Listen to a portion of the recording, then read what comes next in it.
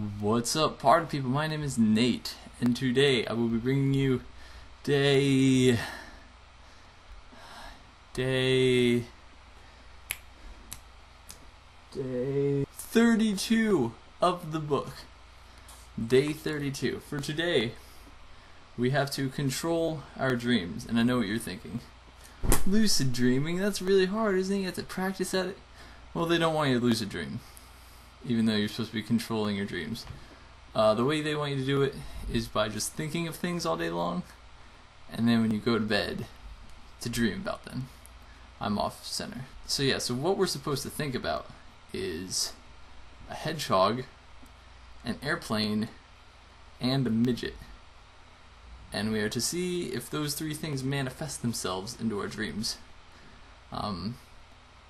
Been a little picky about my hedgehog. I've been thinking about Sonic. I tried to draw him in one of my classes to really engrave that into my brain, but I can't draw. So I stopped really fast with that. I've just been kind of thinking about, Sonic taking an airplane to see his buddy the midget.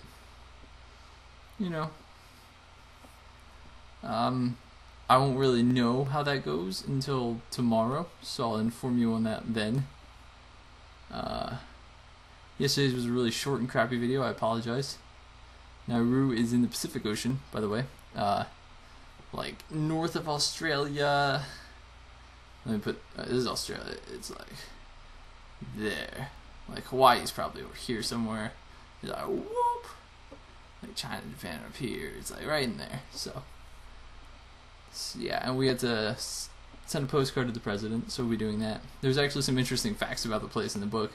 It actually gained its independence, I want to say, in 1968. Yep, became an independent republic in 1968. And they're actually worried that the place might just go underwater due to the fact of like global warming and all this. I don't know, when I do read, I don't really pay attention. So something like that. But yeah, I'm in post-workout mode and I smell really bad. So I'm gonna go shower and then just listen to some music, play video games for the night. It's gonna be cool. Tomorrow, I think tomorrow there might be one we'll do for that day, but we're gonna revisit it. Oh yeah. Yeah, we will. We're going to bring up some good stuff from day 33, because we revisit. Also, fall break is coming up, so my partner in crime will not be joining me on some of these.